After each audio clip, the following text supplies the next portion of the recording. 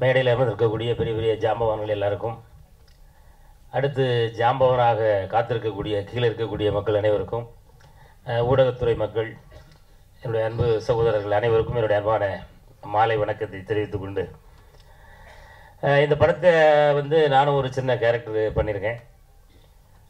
அது அந்த வாய்ப்பு எப்படி கிடைச்சது அப்படின்னு சொன்னால், நம்ம டைரக்டர் சிவா அவர்கள் இதுக்கு முன்னாடியே என்னுடைய ஃபேவரட்டான டைலாக், மிஸ் பண்ணிடாதியே அப்புறம் வருத்தப்படுவே அப்படின்ற பேரில் ஒரு படம் பண்ணார்.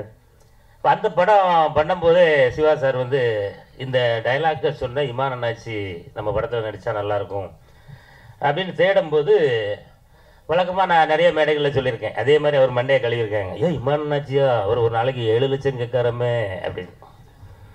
அப்படியா 7 லட்சமான்னு சொல்லி அப்படியே ரிவர்ஸ் கியர் போட்டு ஓடினவர் தான். அதுக்கப்புறம் ஆளே காணும். அதுக்கப்புறம் தற்செயலாக ஒரு நாள் ஒரு நிகழ்ச்சியில் நாங்கள் 2 பேரும் மீட் பண்ணோம். அண்ணாச்சி நம்ம படம் மிஸ் பண்ணிடாதீங்க. ஓ, அது நீங்கள் தான் டைரக்டரா சார்? சரி சார். ஏன் சார் என்னை கூப்பிடல? இல்லை சார், கேட்டேன் இந்த மாதிரி ஒரு பெரிய குண்டை தூக்கி எறிஞ்சாங்க. அட பாவிகளா, இப்படி சொல்லி எத்தனை படத்துலேருந்து விரட்டினாங்கன்னு தெரியலையே அப்படின்னு கவுண்ட் பண்ணி பார்த்தா கிட்டத்தட்ட ஒரு 18 படத்துக்கு இந்த குண்டை எறிஞ்சிருக்காங்க. ஆமாம், எனக்கு தெரிஞ்சு வெளியே தெரிஞ்சு ஒரு 18 என் காதுக்கு வந்துச்சு. இன்னும் எத்தனை 18 போச்சான்னு தெரில. பரவாயில்ல. இப்போ நிறைய மேடைகளில் பேசி அது நிறைய ஊடக வாயிலாக வெளிமக்களுக்கு சென்று இன்றைக்கி பழையபடியும் ஓரளவுக்கு அடித்து வந்துக்கிட்டு இருக்கேன். கிட்டத்தட்ட ஒரு 8 படங்கள் கைவசம் இருக்குது.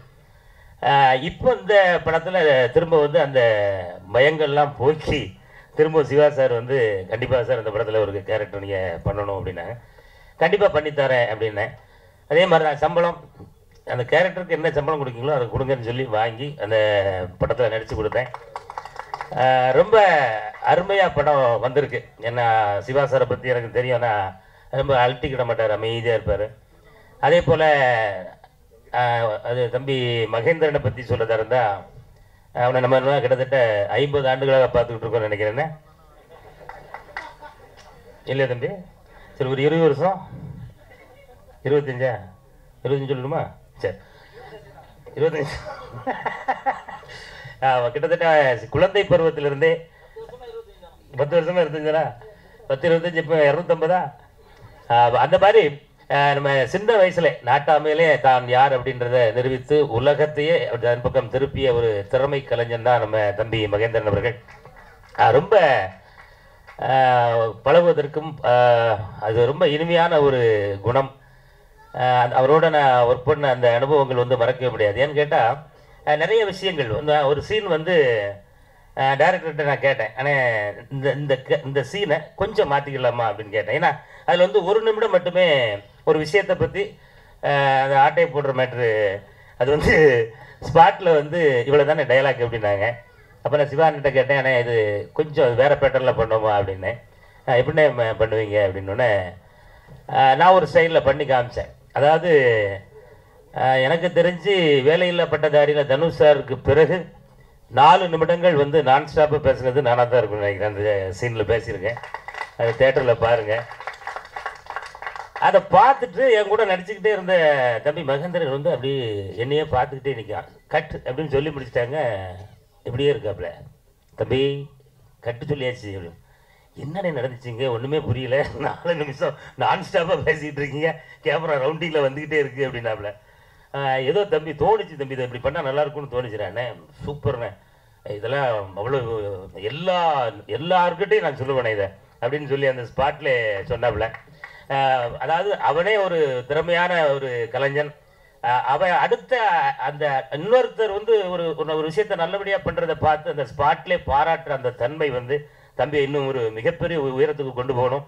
ஆமாம், டான்ஸும் சரி, நடிப்பும் சரி, ஆமாம், எல்லா வகையிலும் மிகச்சிறப்பாக. இதுக்கு தான் நான் அப்போவே சொன்னேன் 25 வருஷம்னு. அதுதான் இப்போ தலைப்பாக வச்சுருக்காங்க. அதனால் நம்ம இசை சூறாவளி நம்ம ஸ்ரீகாந்த் தேவா அவர்கள் இந்த படத்திற்கு சேமித்திருக்காங்க. நம்ம நிறைய நல்ல உள்ளங்கள், கிட்டத்தட்ட நம்ம ப்ரொடியூசர் கோட்டு போட்ட விஷயங்கள், அப்போ நம்ம கலைப்புலி சேகரன் மூலமாக பழைய தமிழ் வரலாறுகள், ஜாக்குவார் தங்க ஐயா மூலமாக நிறைய விஷயங்கள். இது ஒரு பெரிய ஒரு கதம்ப சாம்பார் சாப்பிட்ட ஒரு திருப்தி இருக்குது. நிறைய விஷயங்கள் இந்த மேடையில் பகிரப்பட்டது. என்னுடைய சார்பாக ஐயா அவங்களும் சிவா தான் நினைக்கிறேனே, சிவா தான் ஐயா. ஆமாம், 2 சிவாக்கள் இணைந்திருக்கிறாங்க. ஒரு சிவானாலே பவர் என்னன்றது உங்களுக்கு தெரியும். அதனால் இப்போ 2 சிவாக்கள் இணைந்து இதுக்கு தான் நான் அப்பவே சொன்னேன் அப்படின்னு இந்த திரைப்படம் எடுத்திருக்காங்க. கண்டிப்பாக மிகப்பெரிய ஒரு வெற்றி படமாக நீங்கள் அதை மாற்றி தரணும் அப்படின்ற இதை அற்புதமான நேரத்தில் கேட்டுக்கிட்டு எல்லாரை பற்றி சொல்லிட்டோம், இது வரைக்கும் இன்னும் கதாநாயகை பற்றி ஒன்றுமே சொல்லலையே அப்படின்னு சொல்லி நீங்கள் யோசிக்கிறது புரியுது. அதனால் நீ யோசித்தலாமா?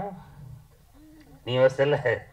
ஆச்சரியமாக இருக்குது. ஏன்னா நான் படப்பிடிப்பு பார்க்கும்போது ஒரு நாள் அப்படி வெளியே உட்காந்துருந்தேன், ஒரு பொண்ணு அப்படி இறங்கி அப்படி கிராஸ் பண்ணி போச்சு. இப்போ இது யார் தம்பி, ப்ரொடியூசர் பொண்ணா அப்படின்னு சொல்லி கேட்டேன்.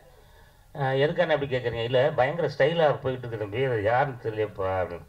ஆனால் அந்த படத்தோட ஹீரோயின் அப்படின்னு. ஹீரோயினா? என்னப்பா இவ்வளோ குண்டாக இருக்குது அப்படின்னு சொல்லி நான் சும்மா இங்கே இருக்கிறவடெல்லாம் கலாச்சிக்கிட்டு இருந்தேன். அப்போ இப்போ இந்த அச்சையில் இப்போ உள்ளே வரப்போது பார்க்குறேன். எப்படிம்மா அந்த டிப்ஸ் இருந்தால் சொல்லுங்க, எங்களுக்குலாம் யூஸ் ஆகும். நாட்டுக்கோழியா திங்கணுமா? சார் தான் சாப்பிட்ட பிறவா, சாப்பிட்றதுக்கு முன்னாடியம்மா வச்சேவா, வேக வச்சா? ரைட்டு, ரொம்ப அழகாக, ரொம்ப ஒரு நல்ல பொண்ணு. அதை முதல் நாள் மட்டும்தான் என்கிட்ட பேசாமல் இருந்துச்சு. அடுத்த 2 நாட்கள் வந்து அது என்னமோ என்னுடைய உடன் பிறந்த சகோதரி மாதிரி அடித்து விளையாடக்கூடிய அளவுக்கு என்கிட்ட ரொம்ப ரொம்ப அன்பாக பழகிச்சு. கண்டிப்பாக அவன் நல்லா நடிச்சிருக்காங்க. அவங்களுடைய நடிப்புக்கும் நம்முடைய மகனுடைய நடிப்புக்கும் நம்ம அண்ணன் சிவா அவர்களுடைய, அவர் அடுத்தடுத்து புயல் வேகத்தில் போயிட்டு இருக்காரு. 3 படம் இப்போ கையில் வச்சிருக்காரு அண்ணன் சிவா அண்ணன். அவன் எல்லா படத்துலையும் தயவுசெய்து எனக்கு வாய்ப்பு கொடுத்துருங்கண்ணே ப்ளீஸ். என்ன வாய்ப்பு இப்போ வாய்ப்பு கேட்டணும்ல என்ன? ஆமாம், அதனால் கண்டிப்பாக அண்ணன் சிவா அவர்களுக்கு இது 2வது படைப்பு தானே உங்களுக்கு? 2வது. 2 மட்டுமல்ல 2000 தொட சிவா அண்ணனுக்கு என்னுடைய அன்பான வாழ்த்துக்களை சொல்லி, இந்த படத்தின் மூலம் நம்ம தயாரிப்பாளர் சிவா அவர்களும் பல கோடிகள் சம்பாதிக்க என்னுடைய அன்பான ஒரு வாழ்த்துக்களை சொல்லி இந்த படத்தை மிகப்பெரிய வெற்றியாக மாற்றித்தாங்க அப்படின்னு அன்போடு வேண்டி விரும்பி கேட்டு விடைபெறுகிறேன். நன்றி, வணக்கம்.